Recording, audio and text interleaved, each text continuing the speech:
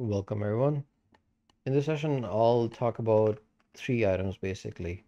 How to set up a user, how to set up a connection, how to set up a group, and we'll show some other things that Guacamole is able to do in terms of sharing a screen for end user.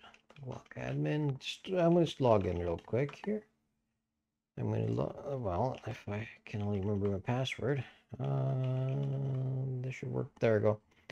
I've already set up I was testing it out, so I've already set up. So I have two machines here. I have Windows 10 machine and Windows 11 lab machines. Let's call them lab machines. So you might have the same scenario on your end. I'm doing it for home lab, but also this will be useful if you're setting up a lab for your students, if you're an institute or an organization with multiple machines, who want to do virtual machine setups, virtual labs for students. This is a really good tool, free to use. Yes, it does require some setup and some infrastructure in the back end, but really helpful. You don't need any RDG or RDS licensing, nothing like that. No Windows licensing, just purely web-based interface. So really useful tool. Hopefully you are able to set this up. I already have a video uploaded in terms of how to install and whatnot. So please have a look at it. So to set up, let's set up a connection first. So settings, I will be only talking about Windows RDP sessions or RDP connections. I'm not going to go into SSH or anything else. So again, I am under settings, under connections, top right or top, you'll see connections and different things. You can see at the top. I'm going to create a group is good to keep things organized. For example, let's say software XYZ. If you're in lab setting, for example, you have MATLAB or MATCAT or something. Let's call it MATLAB machines. So it's MATLAB is a software that you might have in your so maximum in your organization, in your institute, or however you want to do it, right? So whatever situation you're in. Number of connections, we're gonna have 15 users, for example. Number of connections per user, we only gonna have one connection per user allowed to the machine, right? Number of connections, 15 users can connect. So I'm gonna click save. You have 15 machines, for example.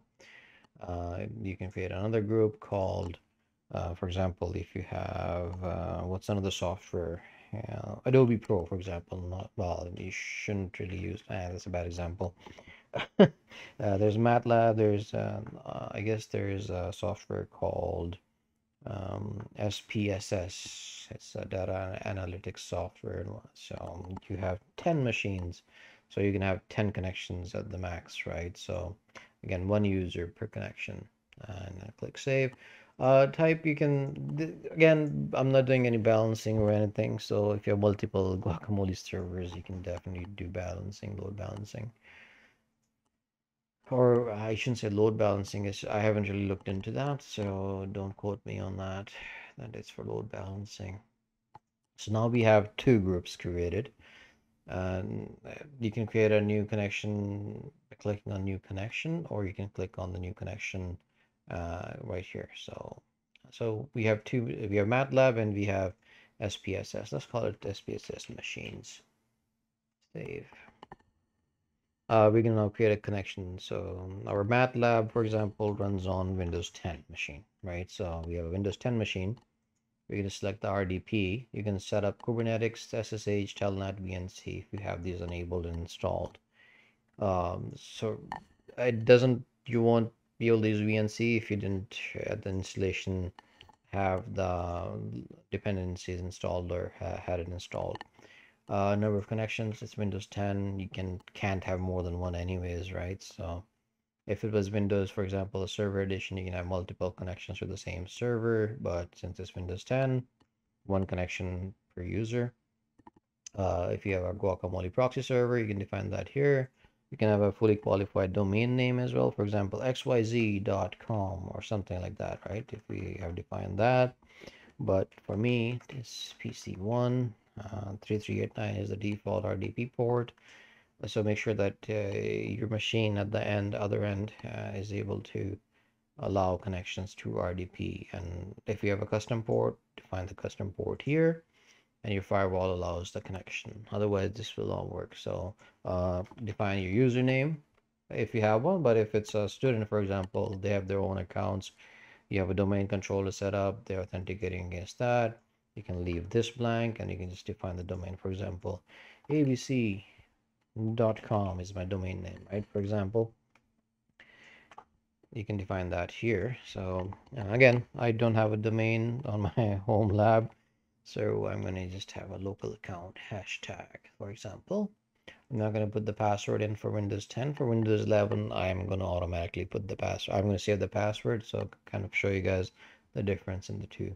For security mode, Windows 10, it used to work with any, but on version 1.4, I got stuck into reconnect option or an error message, so NLA. So any does not work anymore for Windows machines. So you have to specify the NLA, network level authentication security mode. You have to ignore the server certificate if your machine does not have SSL or certificate. But if you're on a domain, you might have your machines, lab machines connected and then have proper certificates, then you will not ignore them. You'll not ignore the certificate. Remote desktop gateway, again, if you're in an organization, you have an RDG setup that they need to connect through before they can get to the machine. You can define it here. For example, you're behind a firewall, but they have certain RDG setup that does the tunneling, sort of speaking, to the internal network. Again, I'm not sure what this really does. I've tried it, didn't work for me, so it didn't launch the application that I was hoping. You can define the display size. If you're going to limit, for example, you want to give them 10 instead of 1080p, you want to do something smaller, something custom.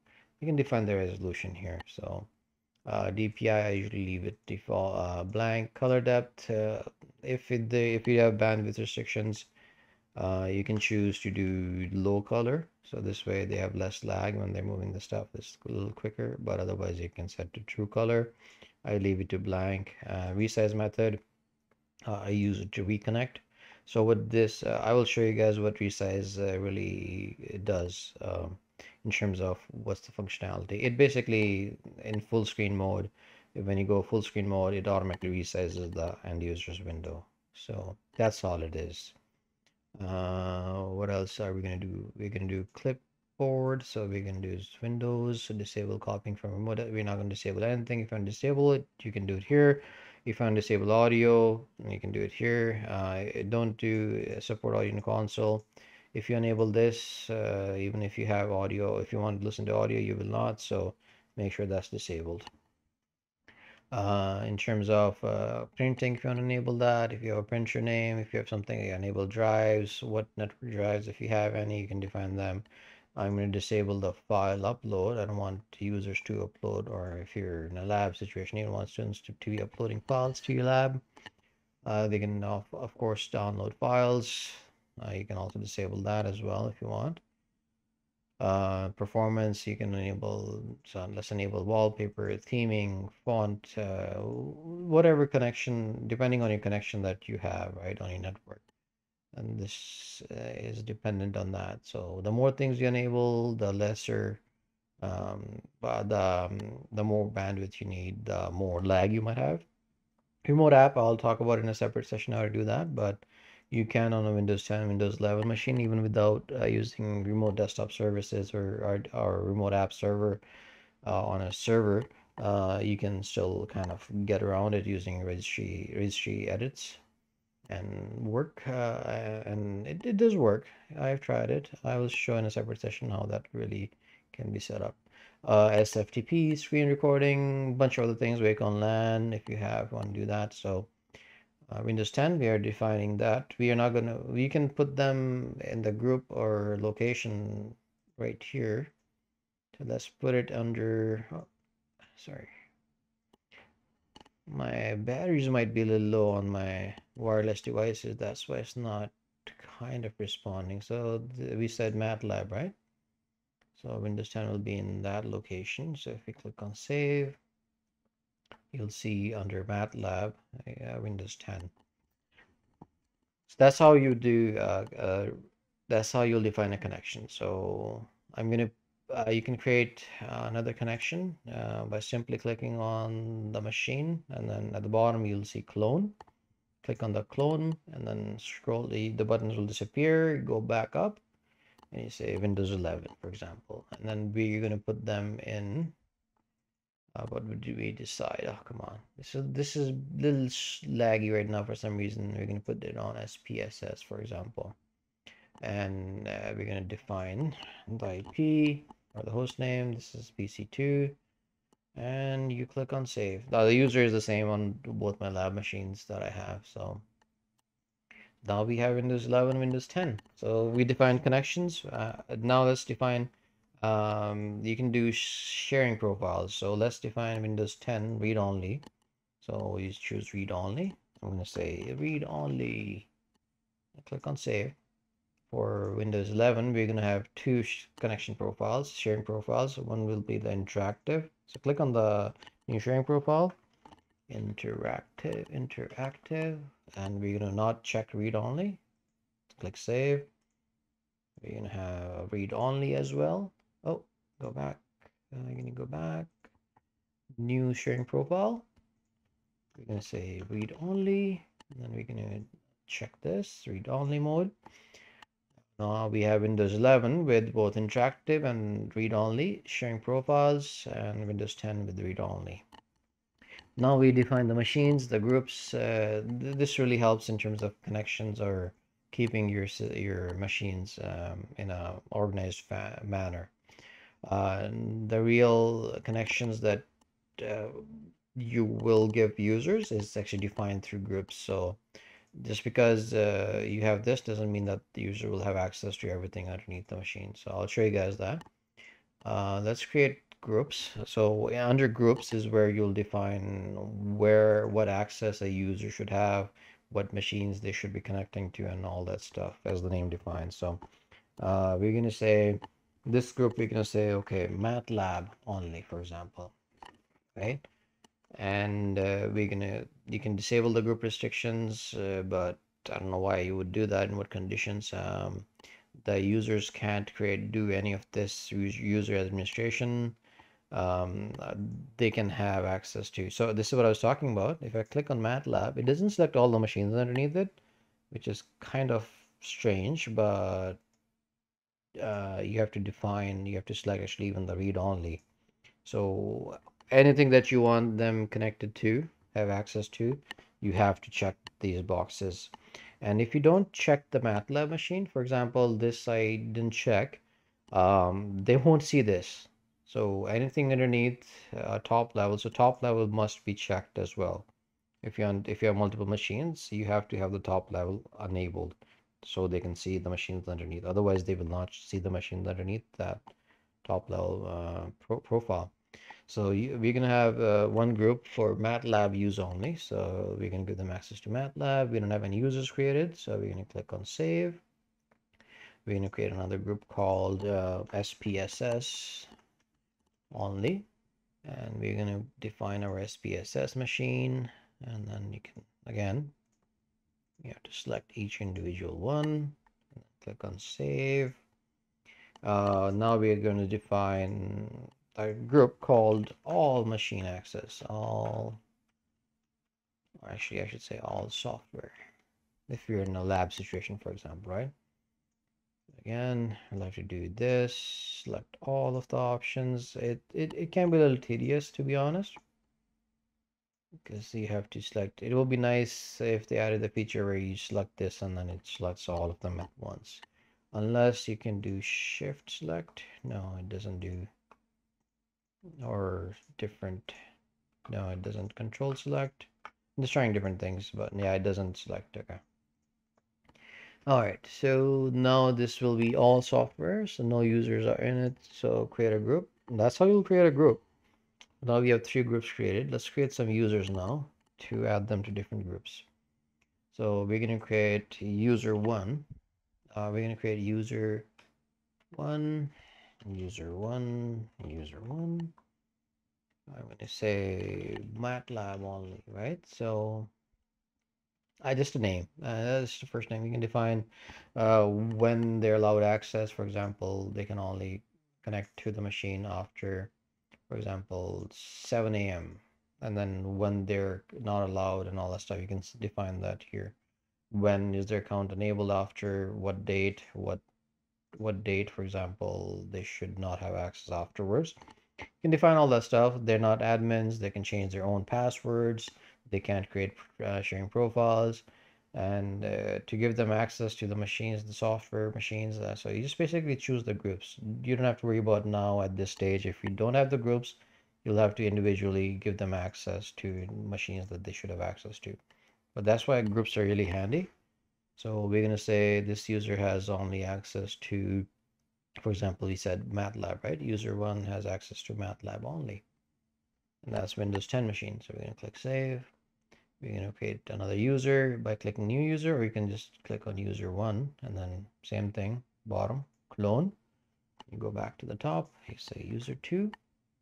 This user is going to have SPSS only access. Yeah, we're not going to change any of that. We're going to remove the group from MATLAB 2. We're going to change it to SPSS. And that's it. User 2. Oh, we need to give the password. User 2. So save. Now we're going to create a third user called user 3. User 3, user 3. And we're going to give them access to all the softwares. So click on save. And I should probably give it all software, for example. This is for me. You definitely don't have full name as all software, right? So nobody has that name. Connections, we have defined connections, we have defined groups, we have defined users. You can look at history in terms of connections and who is actually connected right now. For if you logged in as an admin, you can see who's connected. You can disconnect them, choose and disconnect them. So let's say jump right into the user interface or user interaction. So we have users, groups, connection defined. One thing I want to talk about is that the fact that if you have only one machine defined to for a user, for example, user one and user two, they will automatically be prompted to log into that machine. But if you had two machines here, for example, right, they'll be able to choose. So let me show you. So for SPSS, let's add another machine. Let's add a dummy machine, for example. We're going to clone it. And we're going to call it Windows 11 dummy machine. And we're going to give it, well, let's give it 10. There you go. But we're not going to connect to it anyway, so we're going to click save. So user 2 has access to these two machines, but user 1 has MATLAB access. So here's what it will look like. So log out. We're going to log in as user number 1. This user should have only access to Windows 10. That's all they do. So they will automatically get connected to the machine that they have access to. I remember I didn't log in. I wasn't in full screen. So if your real state, the screen this size is a little small for your liking, you can go under your browser, choose full screen, and it should toggle automatically to the full screen mode. So really nice. Firefox is a little strange because when you do this, then you go to the top, it kind of does a weird look and feel. So Google Chrome, it works well. Doesn't kind of give you grief. So again, this is what the display resize. Remember I showed you guys what the resize. This is exactly what it does. It's a resize. So we now connect to Windows 10. To share the profile, to share the connection with another user, what you need to do is Control Alt Shift, and you open this Guacamole menu, hidden menu, and then you can do share. You can say read only. It'll create a link for it, and you can copy that and then share it to the faculty to colleagues, and they will be able to connect. Even if they don't have an account, they should be able to. So we're not logged in, and I'm able to connect in to the session, and it says anonymous user has joined in for the end user.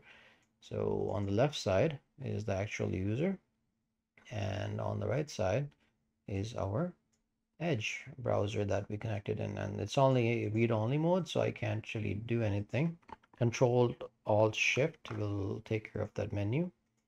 So whatever I'm doing here on the left on my Google Chrome, you can see it's happening on the end user that connected. So you can see somebody's connected. You can't really kick somebody off your session. So once they're connected unless they log off. So just a heads up on that. To connect that, to disconnect them, basically you have to sign out of your session. So not reboot. I'm going to disconnect, sign out. So my session is closed. And I can log out or I can connect in because this is user one. Remember, user one only had access to one machine. So I'm going to close that. I'm going to maximize it. We can now connect to user two. They had access to Windows 11 and then the dummy account or the dummy system that we created. So user two.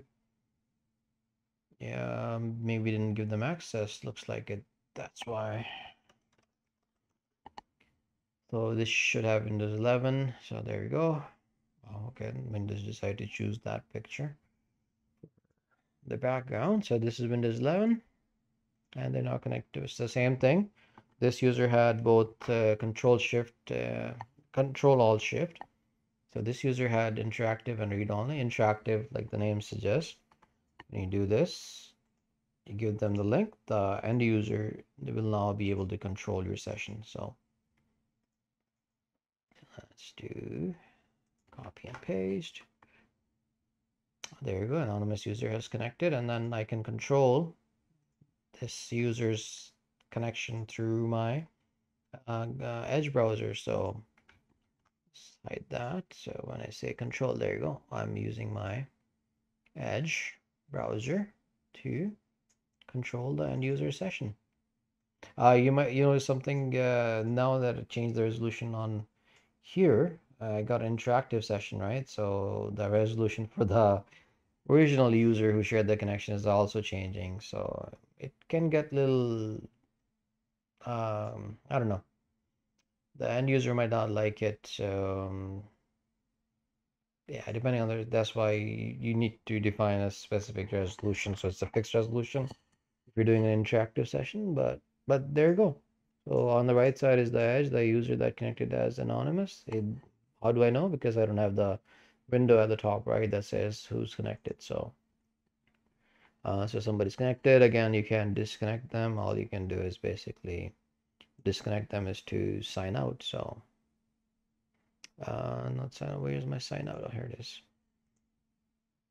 Sign out, and then that will kick them off the session.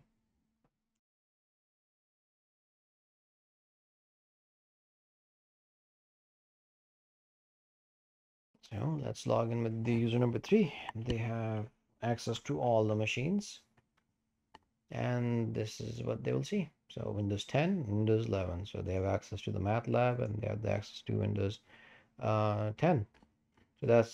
So if a user has multiple machine access, this is the interface they will see. Just want to show you guys this as well, so you guys can see the difference. And if you define a connection that has a password saved, they will automatically connect to it when they connect on that machine. So that's all that I had to show you guys in this session. We set up a user, we set up a group, we set up connections, and showed you guys multiple user. Well, let me show you guys multiple users connecting in.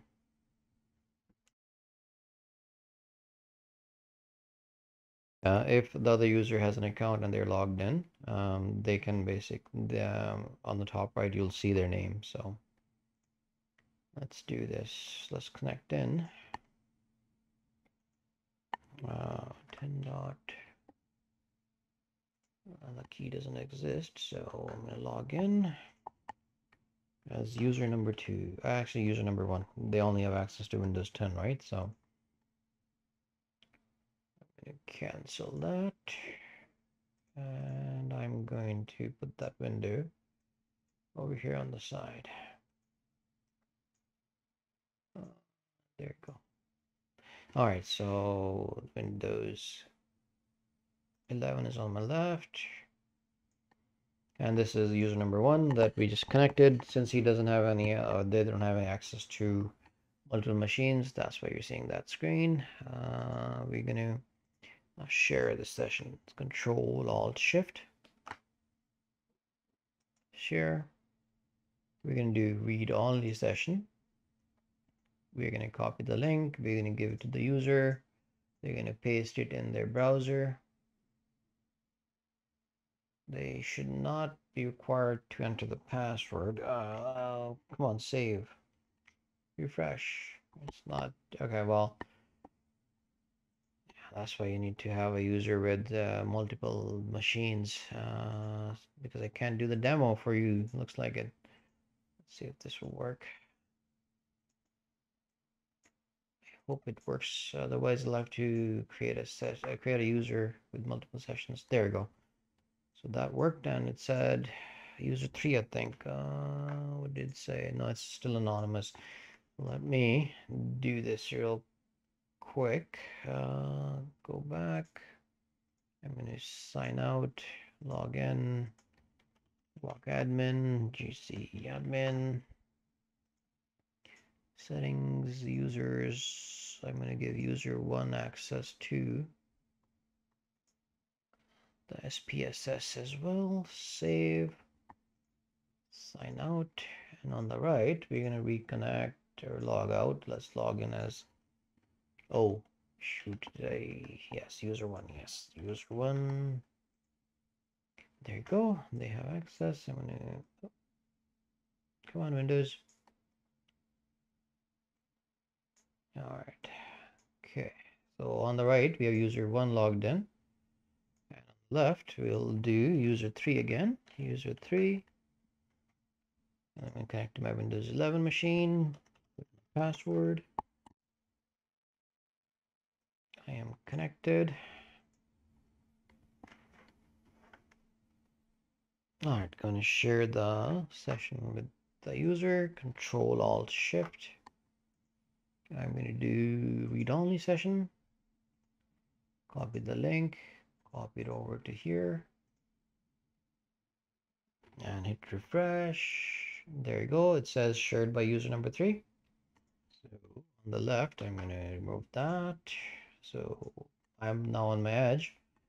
Click on this, and you see it says user number 1. So if the user is logged in, if they're part of your user groups, users that have access to your Guacamole server, you will see their name, or I should say their ID, not per se the name, because I don't think the name was set to user 1. But that's how you guys share. You can share your sessions with multiple users. You can actually have even more. How would I do that? Let's try to open this without incognito in private mode, and then copy and paste and go. There you go. So now I have 2 users connected to my session. One is the anonymous, and then one is the user. So that's how you can have multiple users connected in. So that's all, guys. I wanted to show you guys in this session. Other sessions, I'll talk more about setting up or doing some SQL modification on the fly to define dynamic connections and whatnot.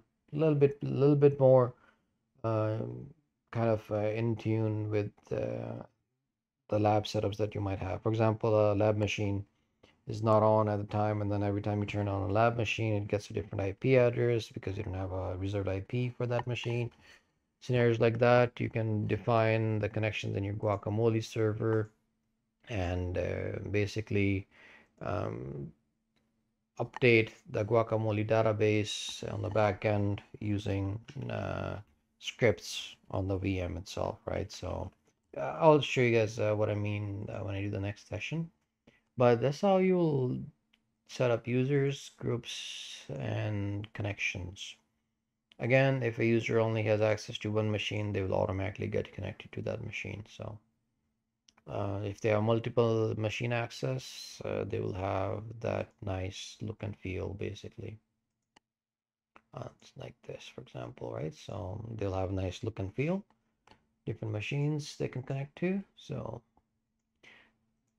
if you like this video, guys, please hit the like button. I appreciate you guys commenting as well. If you're going to be using it somewhere on your home lab or on your organization to set up labs, please do comment below. I'd like to hear about all the different scenarios you might be setting this up as and using it and deploying it again. For my needs, this is great. It works for me. Depending on, I haven't really done any load testing or how well it behaves under load, so can't really comment on that. But for my needs, it's going to work. So thanks, guys. If you like this, please hit the like button. Do subscribe and do comment below, and how you plan to use this in your own environment, how you can deploy it. So I'd like to hear about it. Stay safe, guys. Take care.